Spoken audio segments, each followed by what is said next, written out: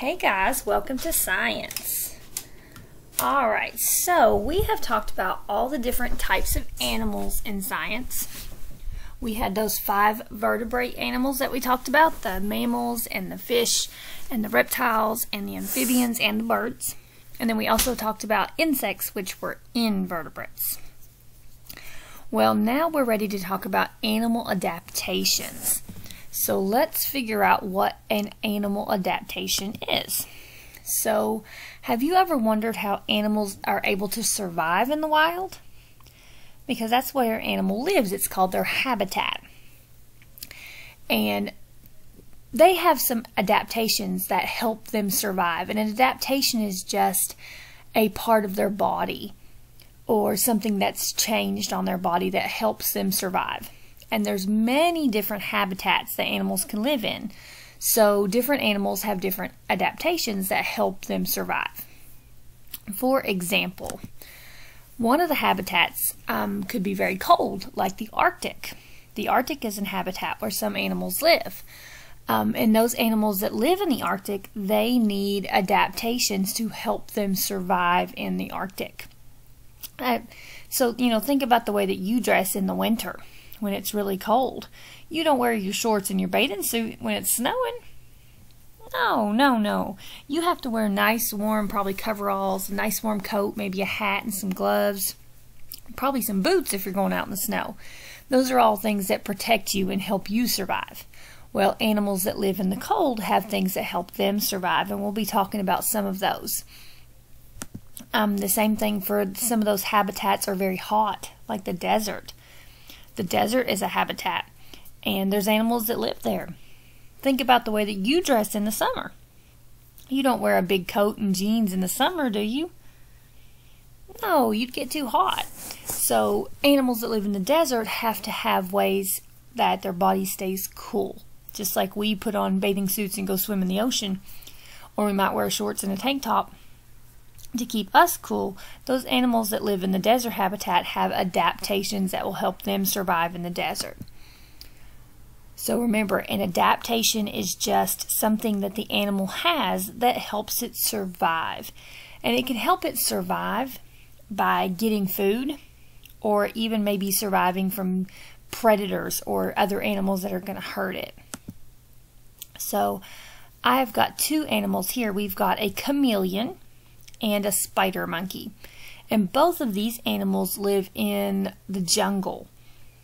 And the jungle is a place that has a lot of trees. And you can see that both these animals are in the trees. Well, both of these animals have adaptations that help them survive in the trees. One reason that they live in the trees is because it's safe up there.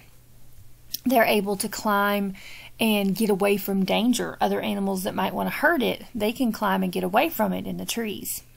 Plus, like you can see the chameleon here, a lot of the food that they eat is in the trees. So these animals need adaptations to help them stay in the trees. And if you'll look right here at this spider monkey's tail, you can see that his tail is wrapped around that tree branch. That tail helps it survive. It's an adaptation because his tail kind of acts like an arm or a leg, doesn't it? You can tell that he's hanging on by that. Matter of fact, he could let go with his arm and the tail would hold him up.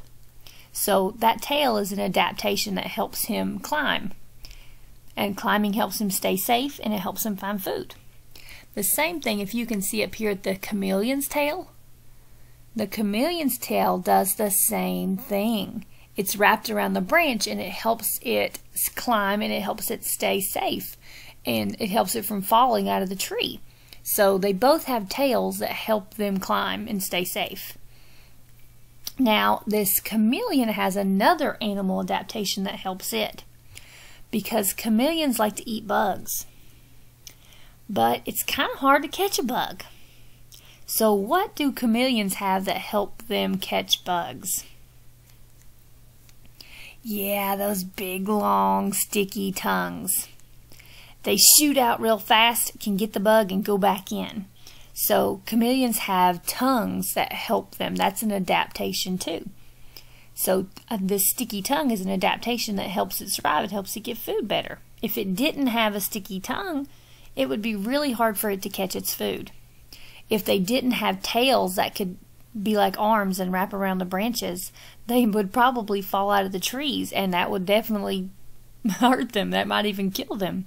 So they have these adaptations that help them get what they need and stay safe.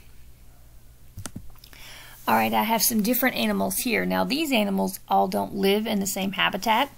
Skunks live in forests, like around here. We have skunks around here in the forests. Elephants live in a place called a savanna, which is like in Africa, and it's kind of like a hot, dry place that doesn't have a lot of trees, but it's not really a desert. It's got a few trees, but it's not a desert, but it does stay hot all the time. It has a few trees. And then, of course, these sea turtles live in the ocean. But all of these animals have adaptations that help them survive in their habitat.